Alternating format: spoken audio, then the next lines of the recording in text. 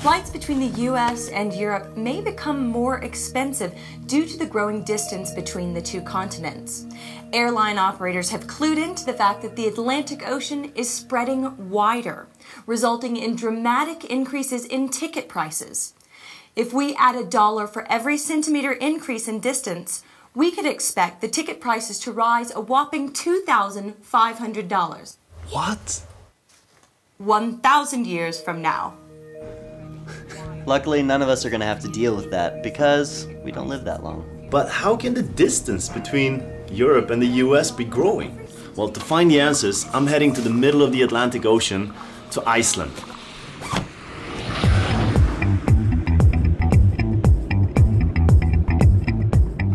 So it's true that the surface of Earth is not completely still, and what we refer to as Earth's surface is actually several parts. The answer to how this works is called plate tectonics. Earth's surface, the crust, is divided up into 7 major tectonic plates and several minor plates that are all constantly in motion, although slow motion. The movements of Earth's surface starts deep within the planet, in the mantle.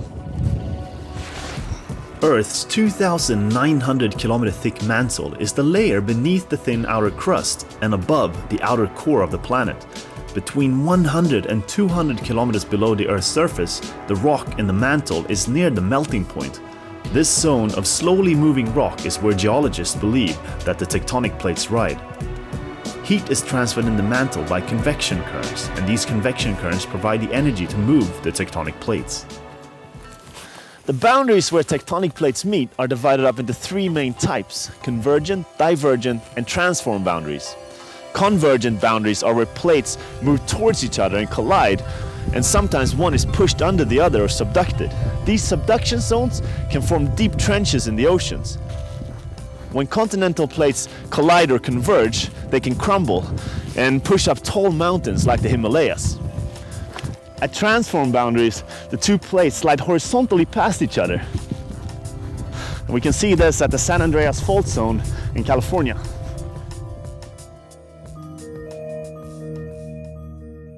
In the Atlantic, running straight through Iceland, is a divergent boundary, where the 2 plates spread apart at a spreading center called the Mid-Atlantic Ridge. This boundary is slowly splitting Iceland apart by about 2.5 centimeters per year. The spreading is happening all around this place and right down there, and we're going to take a closer look. Cool.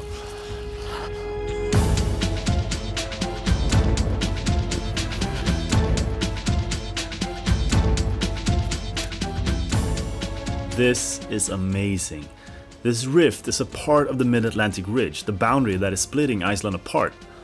One side being on the North American plate and the other side being a fragment of land in between the North American plate and the Eurasian plate. Magma pushes up from the mantle, then cools and hardens, adding new crust to each side of the spreading center like 2 giant conveyor belts moving in opposite directions. And I can even see proof of recent activity down here too. The hot magma builds up a ridge crest, but as it moves away from the spreading center, it becomes more dense and sinks along the deep ocean floor.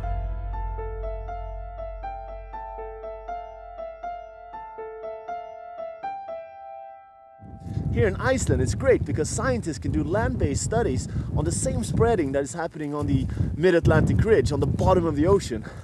But I gotta say, this dive was cool, but it's about 1 degree Celsius down there and I'm freezing now, so I'll be happy to warm up soon.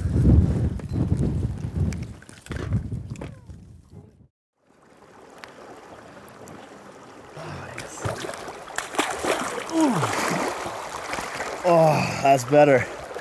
Whew, now I'm warm. Regions where hot magma is close to Earth's surface can have other benefits too. The magma heats up water for hot springs. Okay, so we've learned that Earth's crust is constantly in motion as it rides atop the mantle.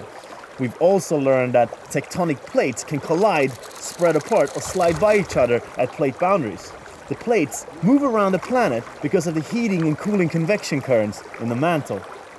Earth is constantly in motion, so never stop exploring your changing world.